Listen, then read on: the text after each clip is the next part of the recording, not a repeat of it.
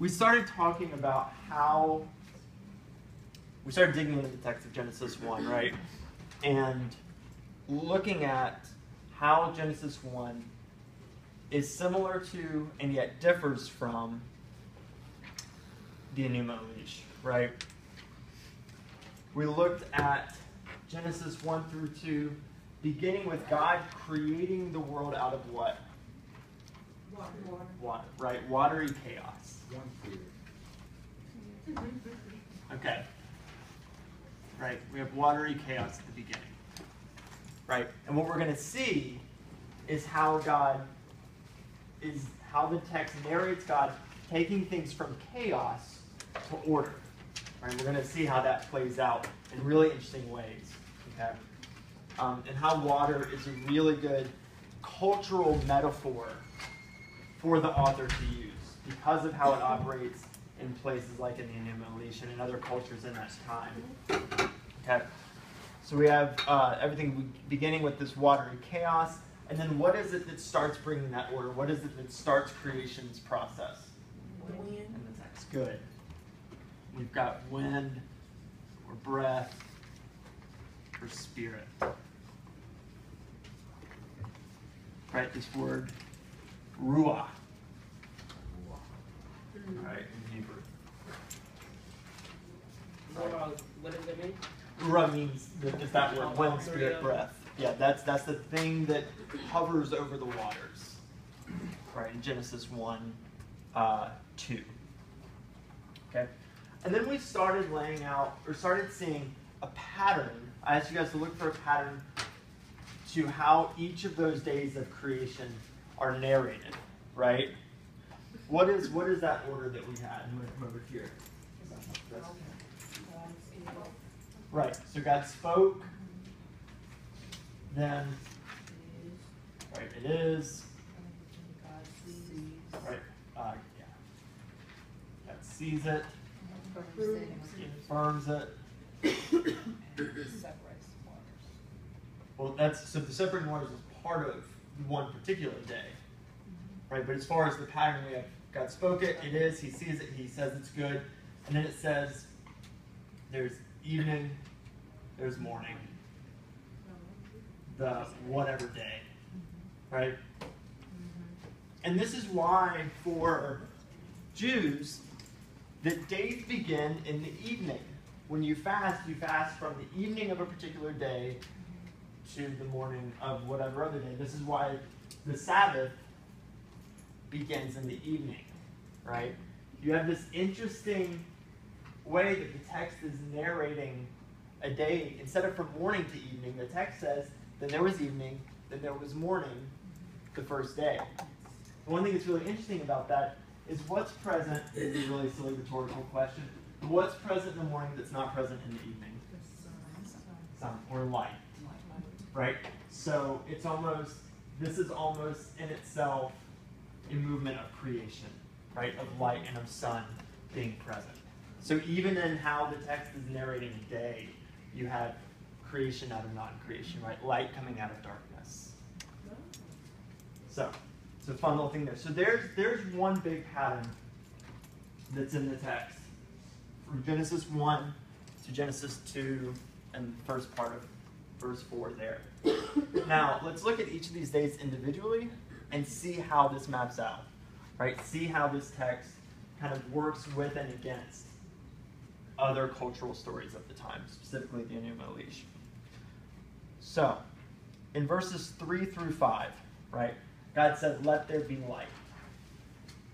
So we have day 1, we have light and darkness. Right? Let there be light. God saw that it was good. Separated the light from the darkness. And God called the light day, and the darkness he called night. There was evening, and there was morning. Now, one thing that you see here is God calls something day and calls something night. Naming is typically considered a divine activity, right? Or even when it's not a divine activity, it is a very meaningful activity. Whenever something is named, right? You are giving it its purpose. If we look in the Enuma Elish, we have, when on high the heaven had not been named, right? Or other translations say when nothing had been named, right? And then Lamu and Lahamu were brought forth, by name they were called, right? Naming is incredibly significant for the ancient Near East. It gives something its purpose. It gives something its trajectory. You typically, when you name something, you are saying, I have authority over it. Okay? So when God names things in this text and in the Enuma Elish, there's a certain power over that thing once you have named it. Okay? And it's a creative thing as well. You are creating, right? This is why, the text, these texts such as the Enuma Elish, have the heavens and the earth being named, right? And why in the Genesis account, God names things day and night, which mirrors what mothers do to children or what fathers do to children, right? You name children when they come into being. This is kind of the cosmic version of that, right? So naming is hugely significant here. We also have here the theme of separating, or separation.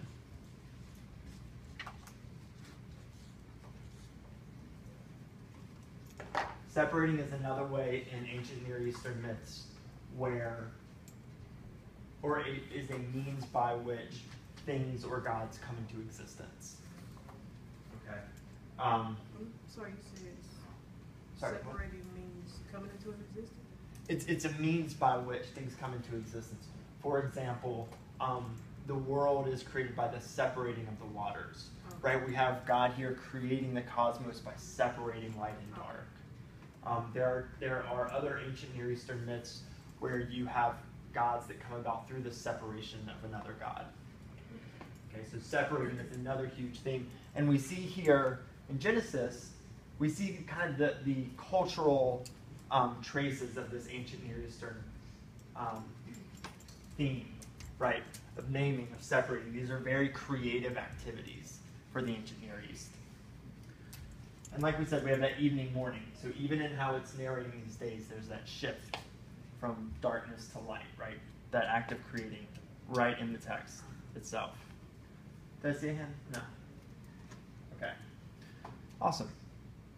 So the next thing that happens, verses 6 through 8, talk about, and here we get to what I think you said earlier, we have this separation of the waters, right? So day 2, is the separation of the waters. And actually, I'm going to write here, we have sky, and I'll say waters. Right. And if I can kind of quickly find it here, I can show you the place in the Enuma Elish where it talks about Marduk separating Tiamat. Let's see here, which tablet I want. Tablet 2. So it hadn't been named from it, and it was just sky and water.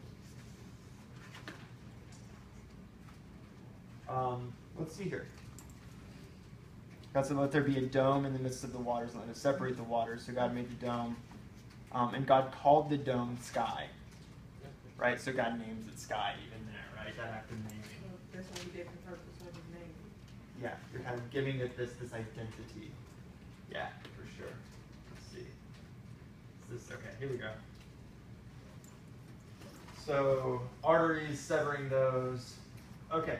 Then the Lord paused to view her dead body, that he might divide the form and do artful works. Right? Marduk's doing artful works, doing art with her body. He split her like a shellfish into 2 parts. Half of her he set up as a covering for heaven. Pulled down the bar and posted guards. He bade them not allow her waters to escape. Right? This creating of that space between and making it such that those waters don't come back in. What's interesting is when we get to the flood, we'll see how this idea of the waters being separate comes full circle to where those waters are allowed to then come back together. Right? But we'll get there. So here in the Enuma Elish, this idea of separating the waters, right? And we see the Hebrew text kind of coming out of that cultural way of thinking, that cultural worldview. Good. So it was later on that it got named firmament. Sky and firmament. Firmament's like the nice King James, like I'm being fancy with my language. Okay. Firmament, right? Sky and firmament. The word that's being used here is the same word for heaven, right? Hebrew, it's heaven and heavens, right? Good.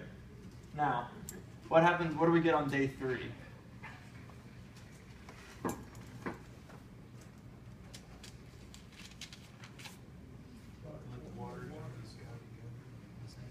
Right. So if we are gathering the water in different places, what's created then is Sea and land. Right. Yeah, we've got dry land now. Right. And we get some nice shrubbery along with the land. Right.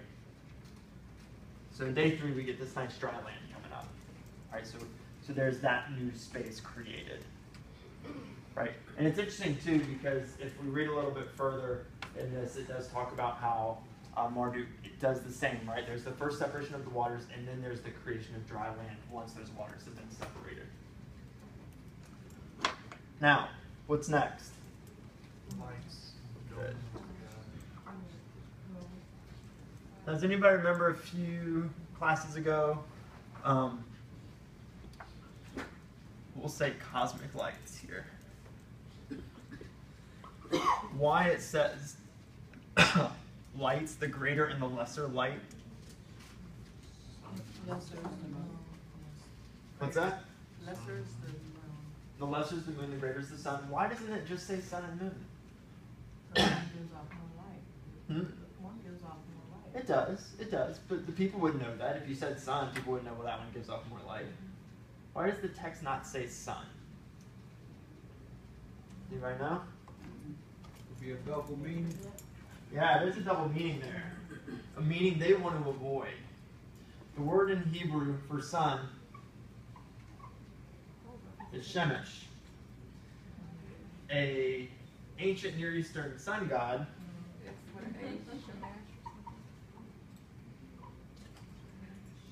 If you don't have vowels, you're not going to want to mention that God's creating another God, right? You don't want any confusion, right? And the same thing happens with the word for moon. So that's why the text... You took out the E's or vowels? The E's and the A's, right? So one is Shemesh with E's and one's Shamash with A's, right? But like we looked at with that Hebrew text, originally didn't have any vowels, right? So orally transmitting that might have been easy. You just say Shemesh and it's fine, but once you start writing this down, you're going to want to avoid some confusion, right? So that's why the text just says greater and lesser lights, right? So that nobody has any confusion here. We have one God doing all the creating, right? What's one thing that we've noticed too? How violent is this story so far? It's pretty No, sorry, not this one. This one. Non-violent at all, right? And not only is it affirmed that this is, or is it kind of implied that this is a very unviolent creation, but we have every time here God saying this is a good thing, right? This isn't something created out of a dead God's body, right? This isn't some vanquished foe, and man isn't referred to as savages when God creates them, right? Everything is affirmed as good, right? So here you have a very different worldview, right? A very different idea of the cosmos and humanity's place in it as compared to how the Enuma Elish is doing it.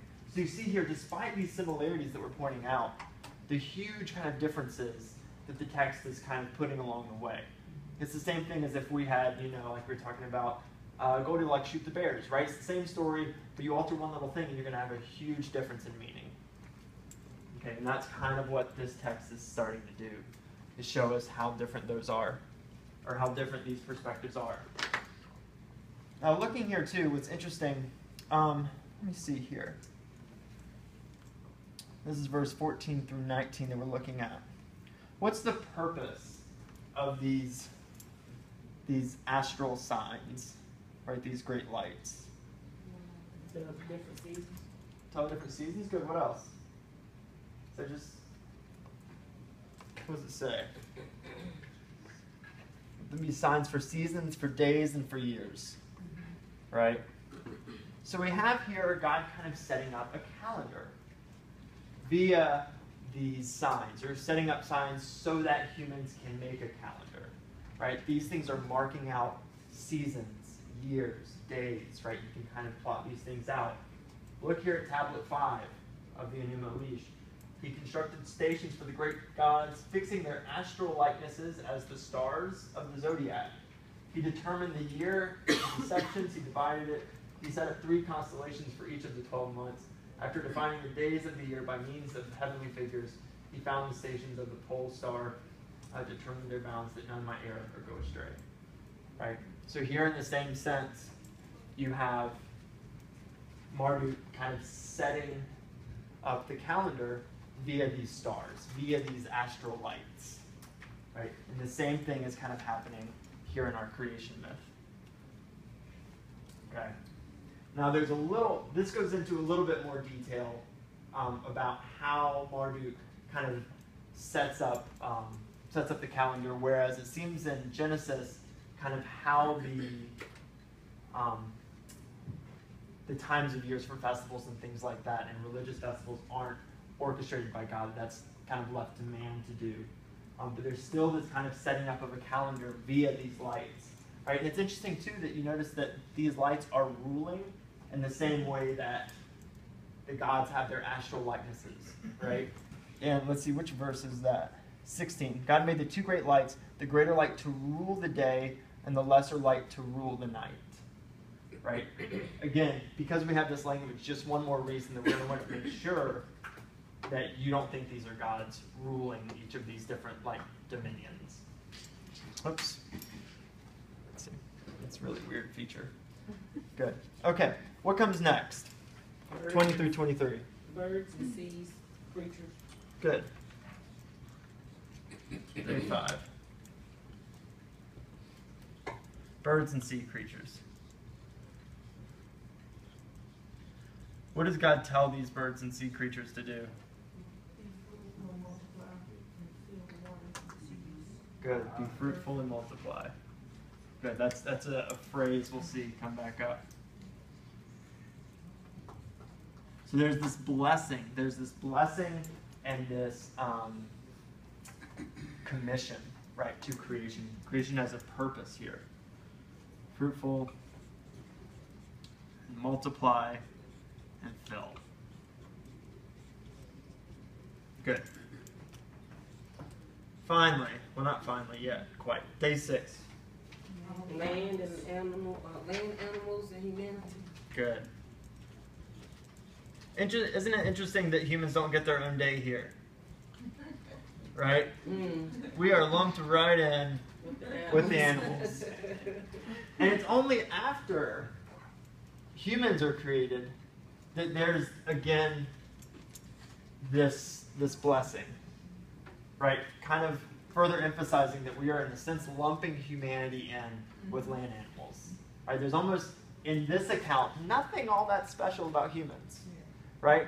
They share a day, and they get the same blessing that the birds and the sea creatures do. Right? They're not that special in this story. Right? And then finally, what's day 6? Or day 7, sorry.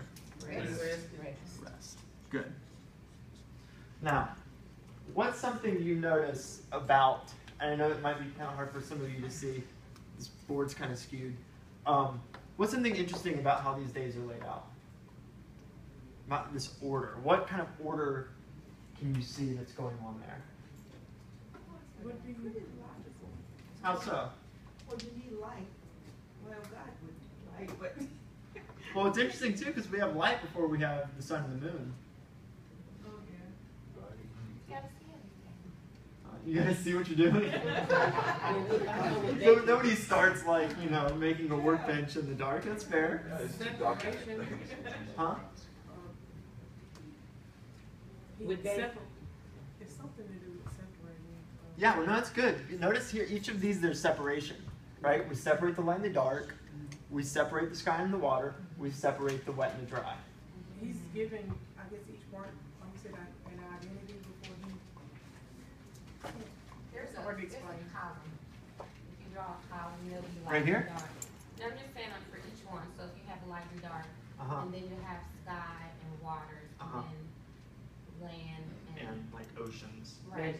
Land and vegetation. So it's like Wow. a part of, in that column. Each column is going to have a section of each day. Am I saying Okay. No, that's good. That's good. I'm going to erase this just because it'll kind of throw us off a little bit. Because what's really important in 3, dry land is created through like the, the separating that off from the oceans. But it's important here that we keep oceans specifically in day 2. But the herb and the trees and all that was the same day, right? Yeah. So the dry land and the vegetation, like all that's kind of created like there, right? It's like kind of a home is being created here. Because notice what happens. We get light and darkness on day 1. Day 4, we put the things in the light and the darkness. Okay. I see. The sky and the waters, we put the things in the sky and the waters. Day 6, land animals and humans, we put them in the home that we've created for them. Saturday, you rest, you don't do So they created a And then the foundation. 7th day, you rest. Right? There's that rest. Right? Uh-huh. This is the author purposefully narrating this thing this way for a very theological purpose, right? It does not matter to the author that it doesn't make sense that you can't have light without the sun. That doesn't matter for the author. What matters for the author is this kind of thematic order. Because what we are coming out of, remember, come over here, is this void, this nothingness, this place that is no home. And we are coming into order in which everything has place and purpose.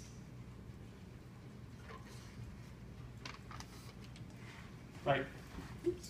The purpose of the cosmic lights is for the season. The purpose of the birds in the sea and the land animals and the humans is to be fruitful, to multiply and to fill. Everything has place and purpose, right? We have moved from void and chaos to place and purpose. And this is how this author has constructed this creation narrative, right? And on the 7th day here, we have rest, right? Now the verb to rest in Hebrew, which is a language none of you can read, which is totally fine, is Shabbat. What does Shabbat sound like? Sabbath.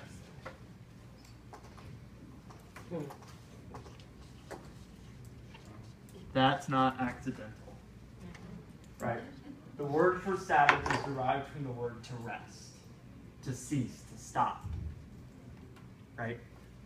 And so not only do we have this cosmic order, but we also have cosmic grounds for the practice of Sabbath, right? The practice of Sabbath is not this extra thing that human religion has put in place, so claims the author of this text, but this is cosmically designed, right? It is written into the very fabric of existence that there is this day of rest.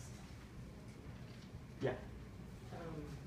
If it throws it off, I can ask it later, but between Monday and Sunday and Saturday, which day is Sabbath?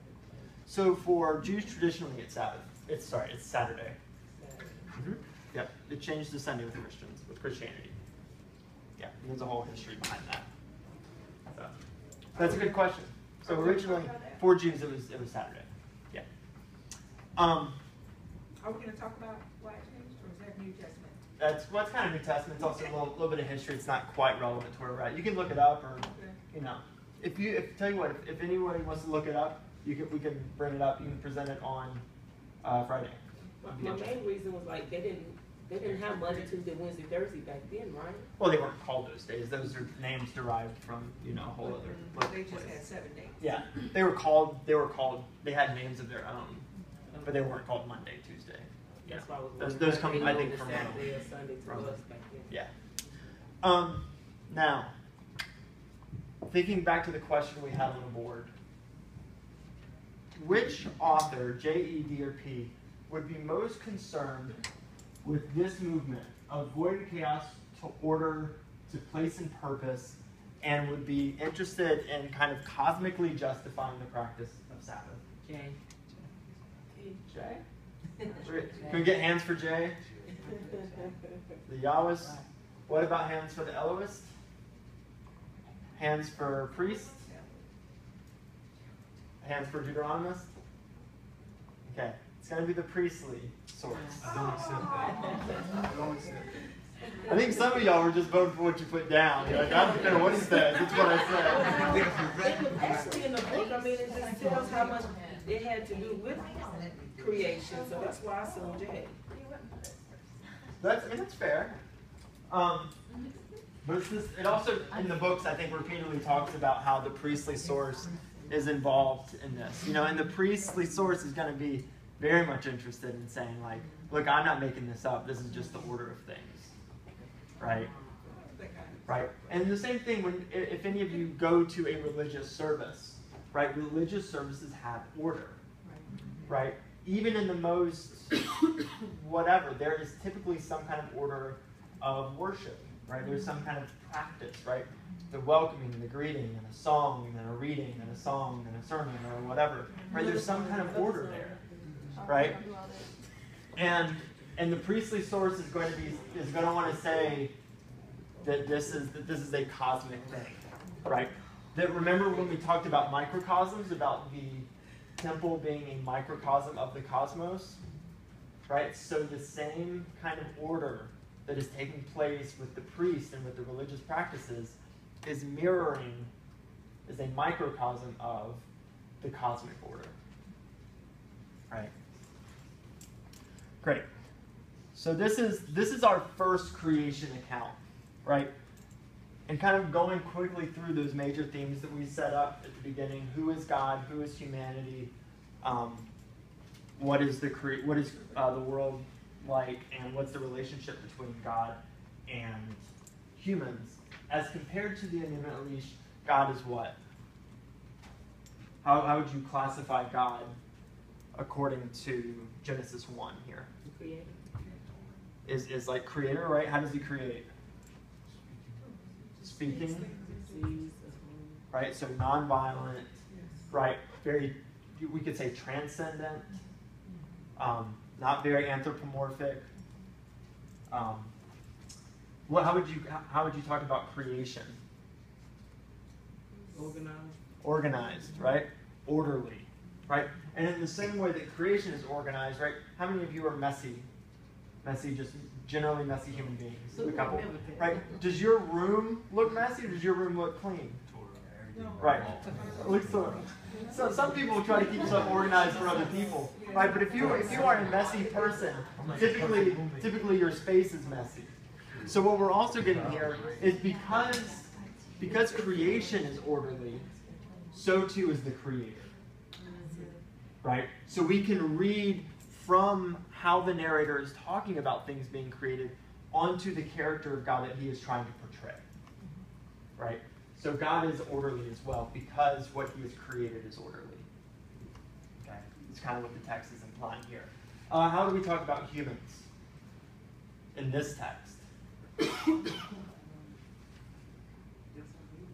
Huh? In just Genesis 1? Oh, they know too much.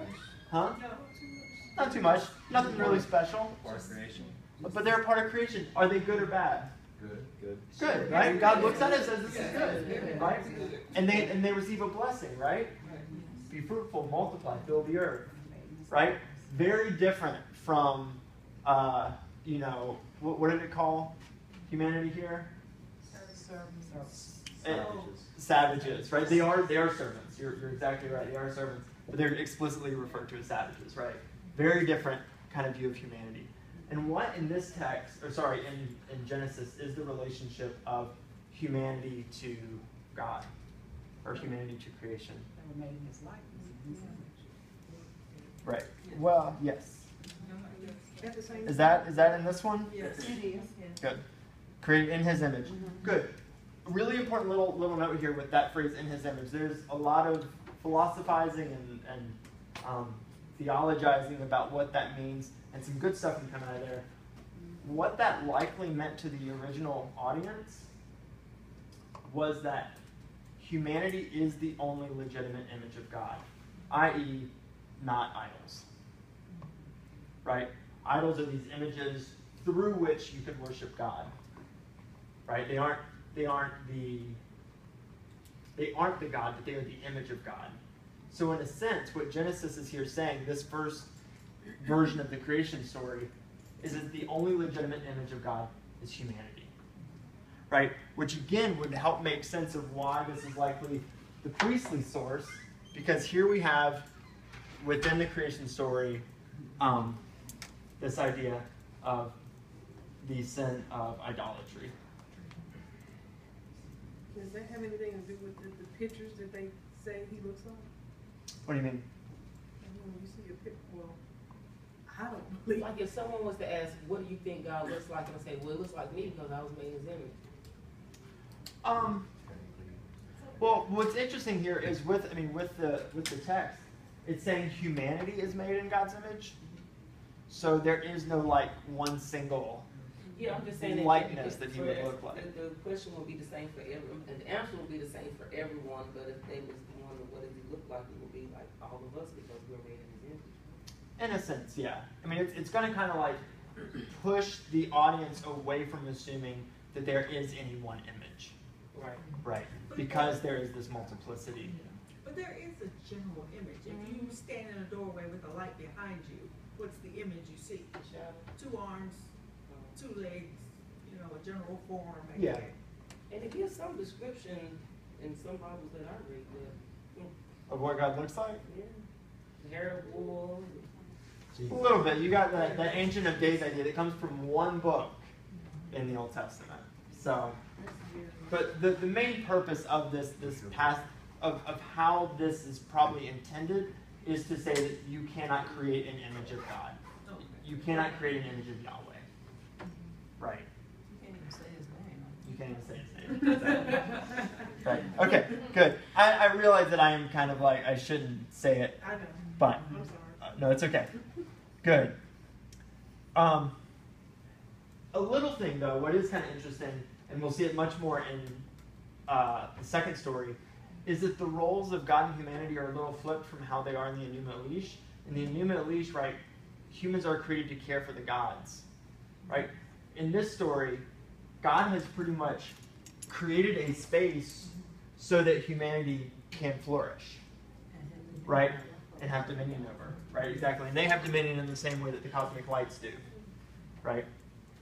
So there's this kind of flip, whereas humanity is not created to care for the Creator. Right? Humanity, like in a kind of more radical sense, you have God creating a place because he cares for his created beings. Right? Good.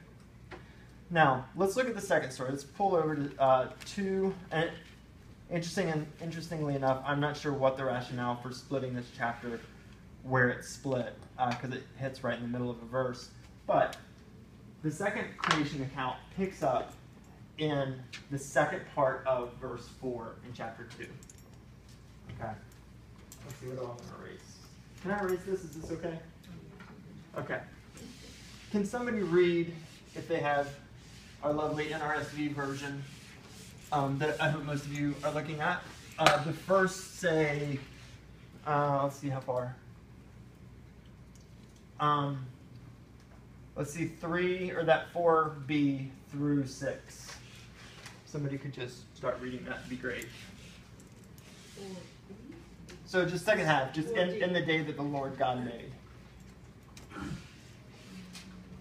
In the day that the Lord God made the earth and the heavens, when no plant or of the field had yet sprung up, for the Lord God had not caused it to rain upon the earth, and there was no one to till the ground. But a stream would rise from the earth and water the whole face of the ground. And then the Lord God formed man out of the dust of the ground, and breathed into his nostrils the breath of life, Perfect. and Let's. man became a living being. Okay, perfect. And man became a living being. Good. What do we start with in this story? What's the beginning of creation in this story? Breath Further back than that. created the heavens and the earth. Generations, the heavens and earth. So it says, in the day that he did this, There good. was no plants or anything. No plants or anything. Yeah. Right? What is the only thing that it seems like is there? Water. It does say that a stream would rise and water would. It just seems From the like dry earth. land was there. Yeah, and you've got, instead of a watery chaos this time, Oh. we've got dry land, right? We've got a desert. This is a really big metaphor in the Hebrew Bible, the desert wilderness, right? Yeah. Comes up a lot. Right? So in the second account, we don't have this watery chaos from which we are, going to be creating order. In this account, we are starting with this desert, and there is a desert because there's no one to till or to keep the land. Right? Let's see here. Because there's no one to till the ground. Right? This word for to till means to care for. Care for, serve, right? Work, right? Think of the way that, like a hospice worker, like works with somebody, but in working with them, they're caring for them, right? The way that farmers work the land, but in a sense, they're caring for it. They're making sure that that land is able to produce crops, right? So nothing has been created yet because there's no one to keep it. There's no one to care for it. Okay, so we have, in this sense, what can we already tell is of prime importance in this narrative, or who? The humans. Humans, right? This is we can use a fun word here, anthro, right? Remember anthropomorphic, human form. This is a very anthropocentric, human-centered narrative, right? It's not until humans get created. Remember, here we have humans being the first thing formed. Then God formed man from the dust of the ground. Now, oh Lordy, always time, always time. Let's see here. I gotta go to the next chapter here. Something interesting that your text pointed out that I would also like to harp on.